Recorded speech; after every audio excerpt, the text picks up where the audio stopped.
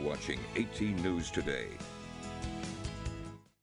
And welcome back to 18 News Today. I'm here with Tom Pieri. And Tom, how are you doing this morning? Good, thank you. And thank you for having me. Oh, of course. And well, you're here for an important cause. Can you tell me a little bit about that?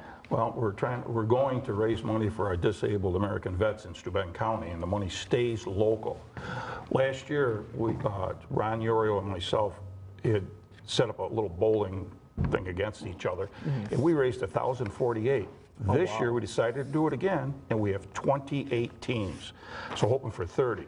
And if you take the 30 teams times 4, which is 120, and then that times if they each brought in $50 worth of sponsorship, you're looking at over $6,000. Plus, we're going to have raffles and we're having door prizes, and it's going to be an awful big event this coming Saturday.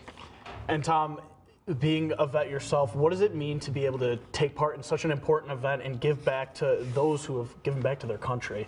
Well, you know, it's just an honor. You know, some gave all and all gave some, you know, and I've been an advocate for our vets ever since I got out of the service in '72, and I've tried to give them discounts at the restaurant, you know, and all the time that our family ourselves were overseas, we always sent stuff over for their troops, and we've had one of my girls at the restaurant, her mother collects all kinds of food and, you know, gidunk, what we call gidunk, you know, and supplies, wash supplies and everything. We've been doing this for quite a long time, sending this stuff overseas. Now we get a chance to raise some actual funds to help them with their food, their rent, their clothing, electric, gas, you know, to help them out, the ones that can't afford it.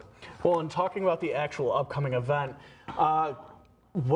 is this the type of event? Is it family friendly? Bring your kids, come have fun? Like, tell me a little bit about that. Absolutely.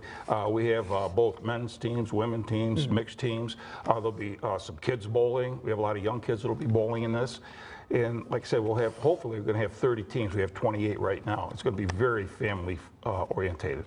Well, now I'm going to ask you for the whole logistical aspect. When's it happening? What time? Where do people sign up? How do you get involved and become part of this bowling tournament? Well, we're having it at Crystal Lanes in Corning. It's going to start February 1st. It's on February 1st. It's going to start at 1 o'clock, be there about noon. You can sign up that day. You can stop in any time between now and Saturday and sign up for the last 2 teams if we have openings, or just come down and enjoy the event. And Tom, my very last question for you, and I know it's kind of reiterating on everything you've said this morning. If you had one message for the community about this upcoming event, what would it be?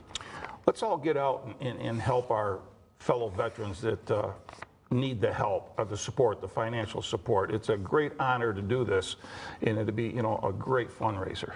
Well, Tom, again, I want to thank you so much for coming in this morning and especially setting up this event for such an important cause. But that's all the time we're going to have for right now, so we're going to be right back with more news and weather after the break.